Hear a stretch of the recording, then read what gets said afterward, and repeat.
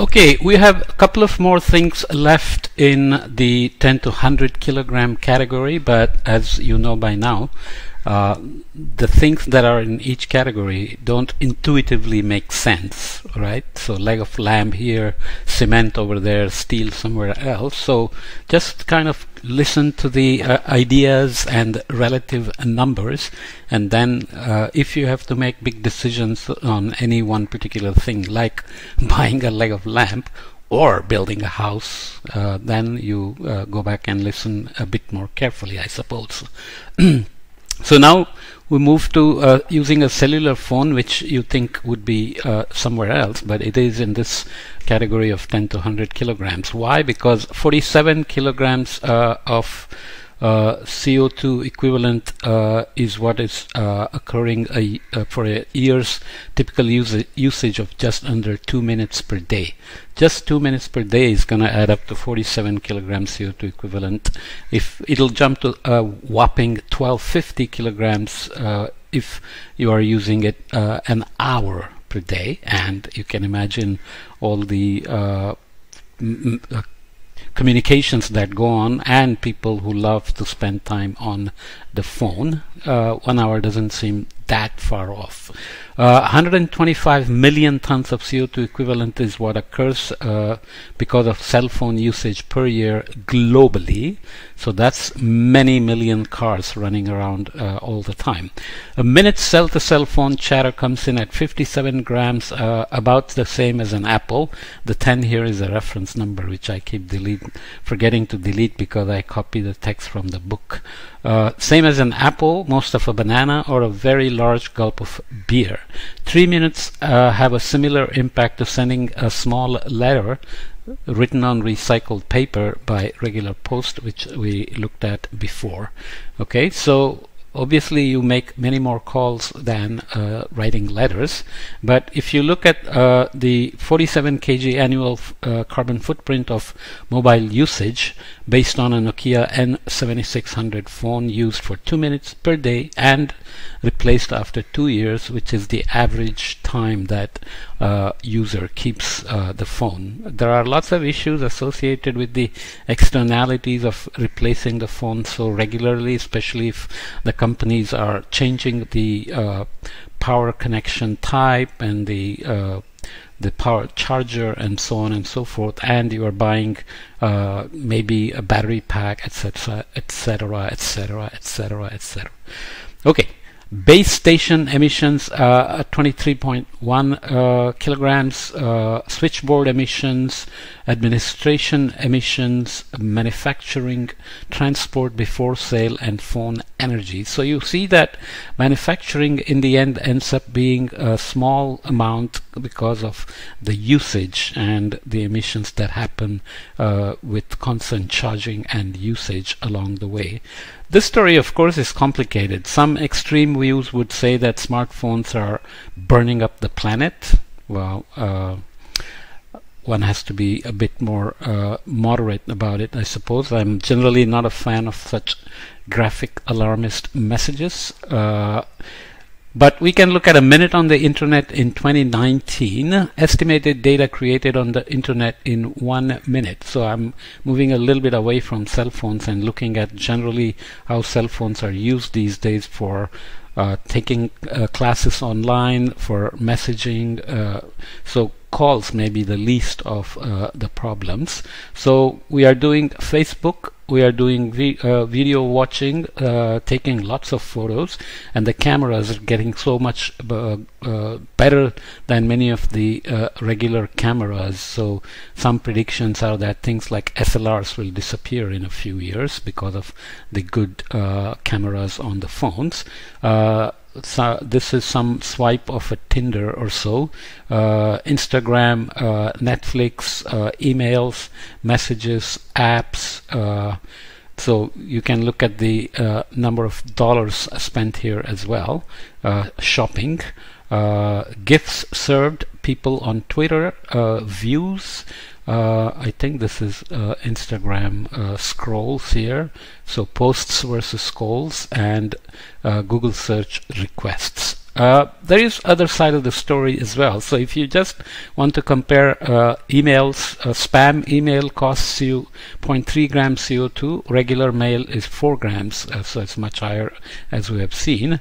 Email with a photo is going to cost you 50 grams CO2. So for a country like India, where things like WhatsApp have massive billion people groups or billions of people using WhatsApp, sending lots of good morning messages with images attached. Obviously, those kinds of things can be easily reduced. But the other side of the story is that modern life is supposed to have become much more lonely. Nuclear families, fewer people in each family, and people mostly living alone or feeling alone, I suppose.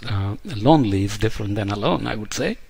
Anyways, so if you look at the various social media and cell phone connections, minutes per day, and support motivations, this study basically looked at online bonding, group identity, and quality of relations, and significant and non-significant relations in terms of loneliness, social competence, self-esteem, and psychological well-being. And the headline is that being on social groups can help deal with these kinds of things: loneliness, social competence, self-esteem. Somehow psychological well-being doesn't seem to have any solid positive relations, so you have to be careful. So such externalities cannot be included when we just focus on carbon footprint. So anything that is good, like cell phone, which makes life so much more convenient, can be used to do things that are not environmentally very friendly.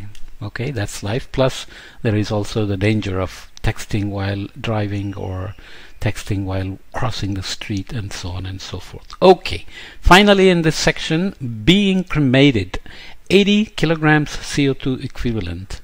That's less than 1/10,000th of your life's carbon footprint. So end of the life decisions like this, people write living wills, and the people have very specific ideas about whether they want to be buried or cremated. Some people want to be disposed of in the ocean, which is typically not legally allowed, and it's not clear whether the carbon footprint of that will be less or more. There are cultures which leave the bodies up on the mountain for the vultures to be feasting on your dead body, and so on. But these are personal decisions. Just in terms of carbon footprint, you can get numbers. So fuel usage by crematories. Here is a crematory that is using more than 2 million BTUs for one cremation on average. A home, 90 million BTUs annually, which is 38 cremations. That's so cremation here is not that environmentally friendly. Annual 38 times the annual BTUs. That's not very friendly. SUV, 1 gallon of gasoline is 120,286 BTUs. An SUV typically has a 26-gallon tank. So you can compare cremation versus these other things. The analogies: one cremation is powering a 2,000 square foot home for 7 days. 20 gallons of gas, not even one tank of an SUV. Okay, there you go. Natural gas is measured in cubic feet, gasoline in gallons, electricity in watts. For this analogy, 3 different power sources are converted to British thermal units. In other words, in India, many cultures will cremate. It will be sacrilege to suggest anything else for certain religions, and burial is opted for in other religions, and so on. So there are cultural issues involved as well. Bringing about such a big change is not easy unless you leave a living will and the relatives follow your will when you are gone. So another way to look at it, cremation versus burial emissions. Cremation, material, manufacturing, transportation, and waste is equivalent to 27.8 coffins. Transfer, gas, metals, reagents, pollutants, and immobilization. Cremation costs 202.4. Material, manufacturing, and transportation of the urn at 2.5. Destination, okay, you can choose some fancy destination for your ashes to be dispersed. So you're, let's say, going to end up with 233 kilogram CO2 equivalent. If you do burial, material, manufacturing, transportation, waste, transportation, underground, niche, pantheon, and so on, ossuary cremation, you can bring it to 833 kilogram CO2 equivalent. So here cremation looks much better than burial, and there are many places where people are running out of places for burial, and buying a piece of land for burial can cost you a bundle. People do that, and there are companies which will sell you, and they provide very graphic emotional messages of how much it will cost your relatives if you don't plan properly for your death. Ooh, that is the business model, right? So anyways, this is the set of things in this range of 10 to 100 kilograms. Now we will move into categories greater than 100 kilogram to 1 ton. I'll just go through the book, and you can use the podcast as you wish when you make decisions. Okay?